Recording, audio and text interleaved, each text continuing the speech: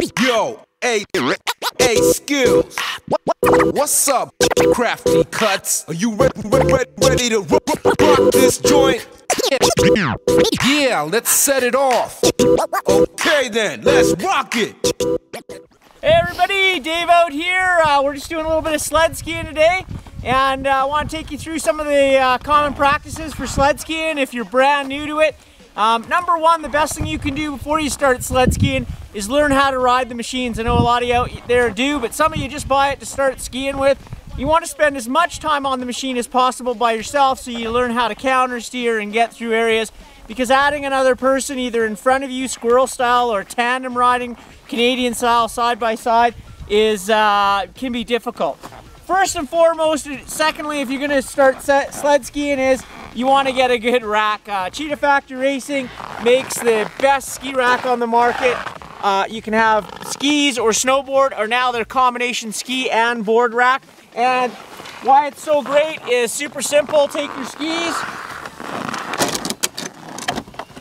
into the rack, your poles,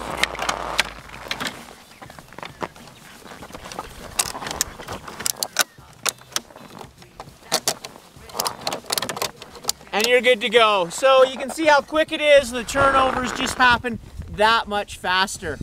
All right, well now we're in the front of the machine. We're actually going to talk about riding styles. When I go with my girlfriend Kim, you'll notice she rides what Dan Treadway calls squirrel, which I love that name.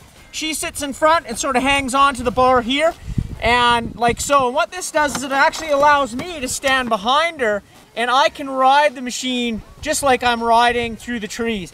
I have all the control in the world, so that's actually the best way to do it. But if you're riding with your buddies, you probably don't want to ride that way, and they don't want to ride that way. So we're going to talk about Canadian style, which is the person with the most experience, or the owner of the sled, probably should be in control of the throttle. And the best way to do that is have the driver have their left hand on the grab bar, and they're going to control the throttle. You come over here on this side, the passenger, the one with the less experience, is going to use their right hand to grab the grab bar, and you're going to put all your weight on there. You're not going to pull the steering because it makes it harder for the driver to steer. You're going to hang on like this. And you can see my feet if you come in close here. What I do is put one foot on the running board right here, and I actually put the other one behind, and I put the knee into the seat. And that gives me a really balanced position. And you'll just get more and more used to it. Now, this person, really their job is if the hill is canted this way, then this person wants to lean out and bring the sled back even. And likewise, the person who's driving will do the opposite on the other side. And you really have to work together. The worst thing you can do as a new person is, you know, the person tells you to lean out and you just reef out like this. The machine's gonna dive that way really quickly, and then the driver's gotta make a counter action to that, and you start weaving all over the trail. And it actually makes the trail more bumpy and makes it harder the next time.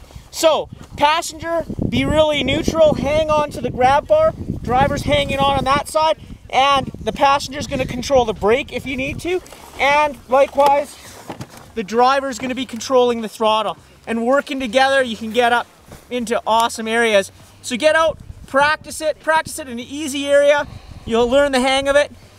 That's sled skiing. We'll see you out there. You couldn't relate.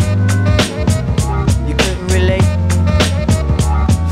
Stretch out your legs, let me make you fall. Drive you insane, drive you up the wall. Staring at you, don't